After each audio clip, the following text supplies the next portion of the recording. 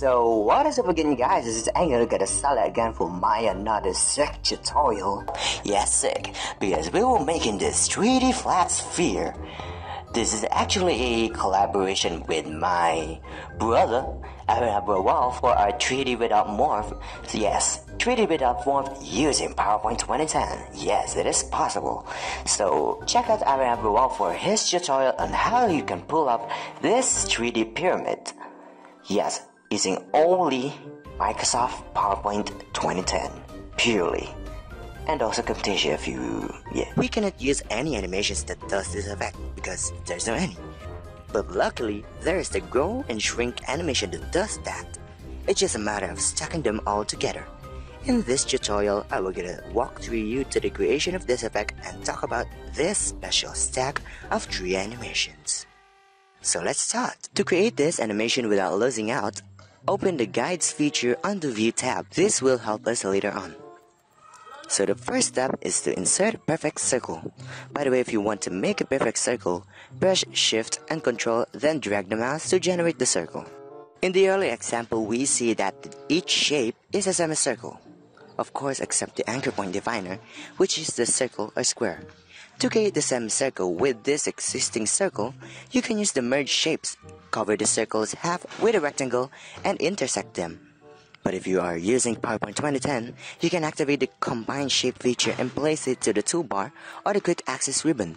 It works the same. Now you've added a semicircle, fill it with a desired color, whether high or low saturated of the original color. If you are going from dark to light, select the lighter color and vice versa. Let's suppose that I am doing a dark to light orientation, so select the light color. Next, duplicate the shape and fill it with the lower saturate of the color.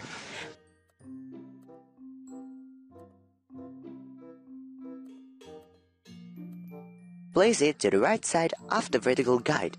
Make sure it snaps to the guide though. The generated shape must have an anchor shape definer. It is the appendage of an object, commonly a transparent square or circle, that defines the anchor point of the main shape where its properties originate. To add the ASD, or the anchor shape definer, to the shape, insert a square and try your best to aim it to the top right corner of the semicircle's boundary. Remove its fill and outline.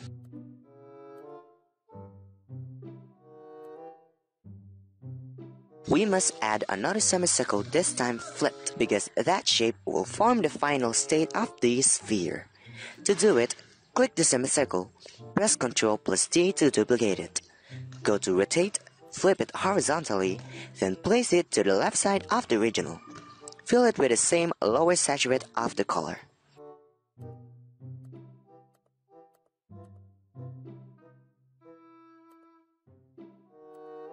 For the next part, click the group with the semicircle and the ASD and duplicate it with Ctrl+D. Fill the semicircle with the lighter color, then place the group to the left side of the vertical guide. If you are confused on what we have done, which I know I am initially, I'll give you a better view of each shapes right now. This semicircle with the light color will appear with the use of the group with the dark semicircle and ASD. That will be animated. This group with the light semicircle and ASD will cover the dark semicircle on the left. This creates the elusive sequence of a circle orienting from dark to light. If you want to name each object in the slide, you can rename it with the use of the selection pane. This will prevent you from distractions with the name of the objects.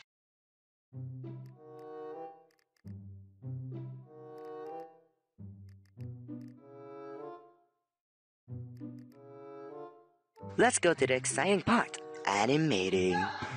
For the first sequence, add a grow shrink to the group with the dark semicircle and ASD. Go to its effects options, set the size to 0%.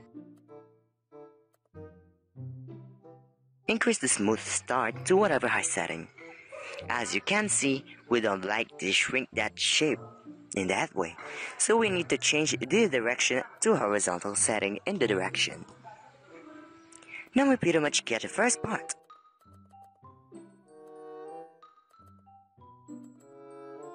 In the appear sequence of the light semicircle, we see that we cannot make that grow horizontally. This swivel animation kind of works, but it doesn't have proper settings. And now is the time to reveal the special ingredient to this whole effect. Let's add an appear animation and 2 grow shrink animations. I will explain every details of this effect. For the appear, set it to play after previous. For the setting of the first grow shrink animation, set the size to 1%.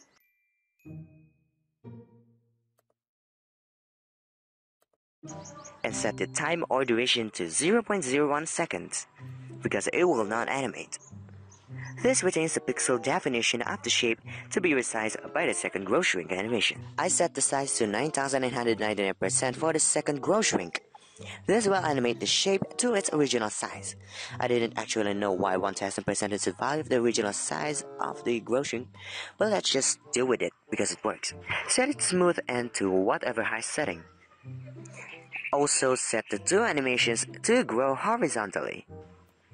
We are somewhat done, but there is sort of a problem here. You see that the left side glitches caused by the first grow shrink animating with the appear animation. But don't worry, it is easy to fix. You just need to set the appearance delay to 0.01 seconds to make it animate after the grow shrink. The important thing though is that the appear animation must be atop of the first grow shrink in the animation pane.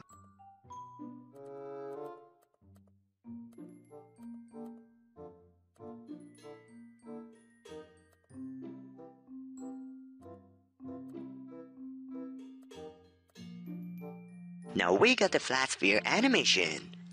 So we are done with the 3D flat sphere. However, if you want to create this 3D flat pyramid, check out Abhinav Rawal's video. I will link it in the card so you can complete your knowledge about the 3D without Morph if you're not using Microsoft PowerPoint 2013 or 2016 or Office 365, which I haven't owned. Yeah, I am a proud user of PowerPoint 2010 and I love it. So that's it again, guys. Thank you for watching and check out Abhinav Rawal's video and also subscribe. So like and share, subscribe, and yeah, check out Abhinav Rawal and me. Subscribe to him and me. So thank you for watching. Yeah.